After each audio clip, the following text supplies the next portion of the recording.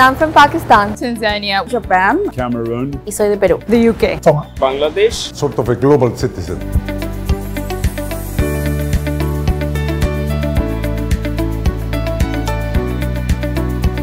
We're a diverse world. Some countries are having increase in massive population. We need to reframe aging. Every generation of young people is a vector, is an engine of change. the data revolution in demography. There is a gap between fertility aspirations and fertility reality. Our world has been shaped by urbanisation. How can we solve inequality?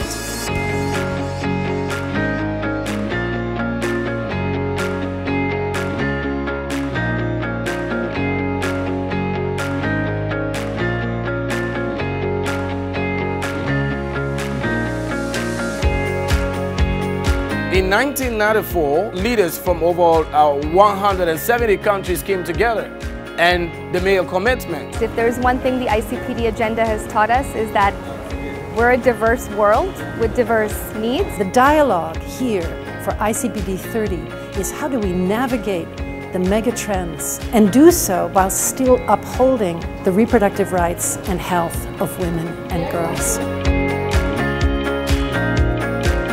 In a world grappling with conflicts and record humanitarian displacement, climate change, migration, and rising intolerance, and a surge of misinformation and disinformation, it is evidence and rights-based decisions that will shape the future of reproductive health and rights. জলবায়ু পরিবর্তনের ক্ষতিকর প্রভাবে জনস্বাস্থ্য সহ অন্যান্য স্বাস্থ্য ঝুঁকি থেকে বিশ্বের সকল মানুষের বিশেষ করে মা, শিশু ও বয়স্ক জনগোষ্ঠীর নিরাপত্তা নিশ্চিতকরণে বৈশ্বিক সহযোগিতা আরও জোরদার করতে বিশেষভাবে দৃষ্টি দেওয়া প্রয়োজন বলে আমি মনে করি।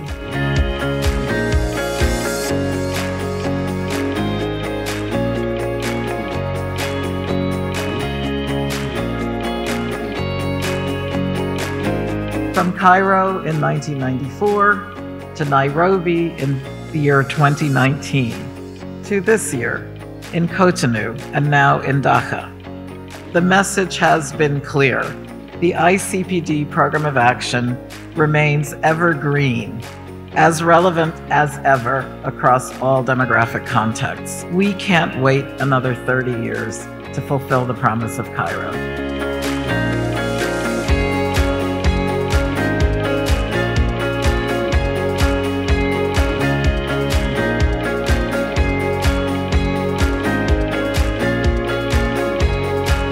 I want to live to see the actualization of the ICPD commitment. We need to act urgently and we need to act strategically. We must never lose sight of the original goals. So let's not abuse the term future. The best time to plant a tree was yesterday, and the second best time is today. If not now, then when?